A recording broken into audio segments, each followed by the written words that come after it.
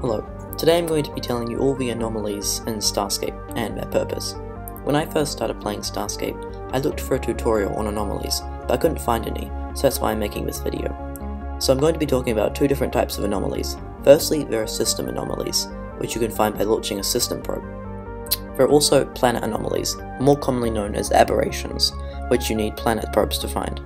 Also, many of these anomalies won't spawn unless you're in a wild system, and the loot and certain types of ore found in these anomalies will not be as good if you're not in wild, so I'd recommend being in a wild system. Onto the common anomalies now. Firstly, there is the drone graveyard, which is displayed on your screen as BF. In this, there are several shipwrecks, which can contain some average loot. Also note that often drones will spawn here, so you probably shouldn't come here in a small defenseless ship like an otter or a marlin. These are generally not worth visiting in my opinion. Next there is the AT anomaly. The AT anomaly is a small asteroid field. It can contain corallite, reknite, gallium, Axnit, Narcor, and even red Narcor if you're lucky. Also, many of these ores can be superior and pristine, meaning you get more out of it. Onto the more uncommon anomalies.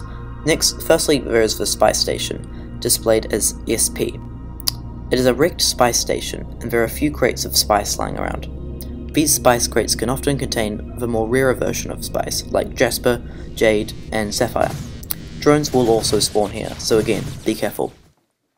Next there is the drone hangar, displayed as DH. As the name suggests, it is a few drone structures with many drones. These structures can contain decent loot when you destroy them, but if you don't have a corvette, a frigate, or a destroyer, you'll probably die. So if you're just exploring or mining, it's best to ignore these. CM anomalies. These are basically a giant asteroid that have been split apart, and you can mine water ice cores here to get water. This is the only way to get water in the game, apart from buying it. Water can be used to create certain types of turrets, and I think it may be used in the player stations update, but I'm not entirely sure, but it's handy to have some.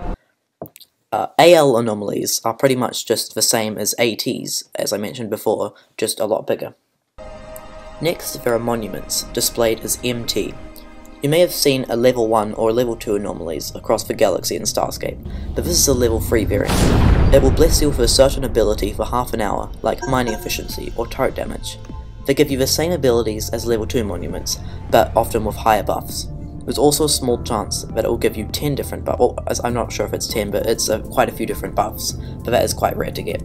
Also, it is common for a ring of pristine corallite, reknite, or gallium to spawn around them. If you don't know, ores can spawn as inferior, regular, superior, or pristine.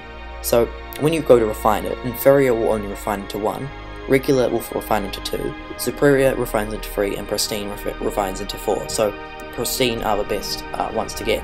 But a ring of the pristine ones are around them, so it is it's probably the perfect way to mine for these materials. Now we will cover the rare anomalies. Wormholes, displayed as WH, are sort of portals that will teleport you randomly to another system across the cosmos. Then you can walk back and forth between these systems until the anomaly despawns. These can be quite useful for hauling, as I'll mention next. So next are frontier outposts, displayed as FO. These are very cool structures in two ways. So if you're not aware, spice stations and space stations cannot spawn in wild systems, making it impossible to sell and buy spices. You can still collect spice from wrecked spice station anomalies that I explained before, but you still can't sell it. Frontier outposts allow you to sell and buy spice. Even better, you can buy the more variants of spice like sapphire and jade for the same price you would find when you would normally buy spice. The other thing is, they have a market terminal, so you can buy certain types of loot, and it's often very profitable. In this clip, I find a Frontier outpost selling a coil gun 4 blueprints. These sell for a lot more in the player market, so this is a good investment buying these. Unfortunately, you can't swap ships or store items in Frontier outposts, but then that would sort of ruin the mechanic of wild space. Labelled as very rare are Axnit fields, displayed as AA. This is a small field of regular and pristine Axnit.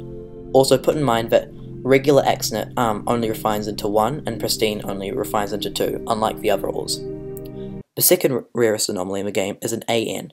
It is a small field of Narcor and red Narcor, sort of a similar size of the Axnit field.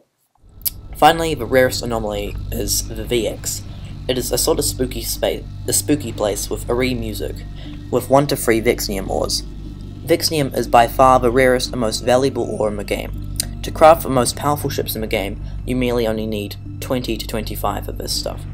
Each piece of Vexnium sells for 4,000 credits on the player market, and considering you'll get about 30 to 40 in a VX anomaly if you're lucky, you can earn over $100,000 by selling them. However, there is a catch. As soon as you start mining the Vexnium, 2 to 5 NPC ships will be spawned, labelled ? These ships are known as Crystalline Guardians.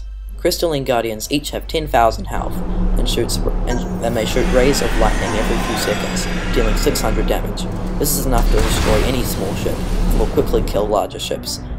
Here I have lined up my ship swords ready to warp away as soon as I get the Vexnium, as I don't want to risk losing my ship, and I don't really need Vexnium at the moment. If you want to mine Vexnium, I'd recommend bringing a frigate or a destroyer with beams to kill the Crystalline Guardians, although I will probably do a full tutorial on this in the future. Now that we have covered the system anomalies, there are two different types of planet aberrations. Firstly, there are R deposits. These contain one certain type of ore, like corallite or axnit. They can often be pristine, making R deposits a very good place to mine. Also, Narcor fields and the Vexnium fields can spawn here as well. The other type are called X structures. X structures are sort of big space station rigs containing different ores, and with chests. You can get a lot of different ores here, and you don't even need a mining ship, you could do it with frustrators.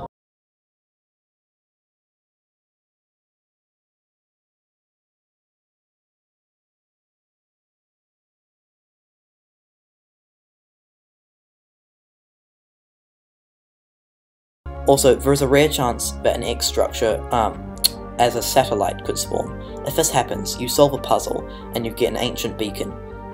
This beacon shows a few different systems without showing their names. It's quite hard to find, but if you do find it, you can get ancient weapons, which can sell on the player market for a lot of money. Although it's a bit of a gamble, because if you get good ones, it will be profitable, but if they're not very good ones, then it'll be a bit of a waste of time and money. And put in mind, your ancient beacon will dissolve once you reach the system it's leading to. However, as I said before, it's not worth doing this, in my opinion, since it takes a lot of effort, and the ancient beacon itself will sell on the player market for over 100,000 credits, which is a ton of money, wherever you are in the game. That is it for this video, so please make sure to subscribe, since this took quite a long time to make, and I will be doing more Starscape tutorials like this in the future, so you probably not want to miss them.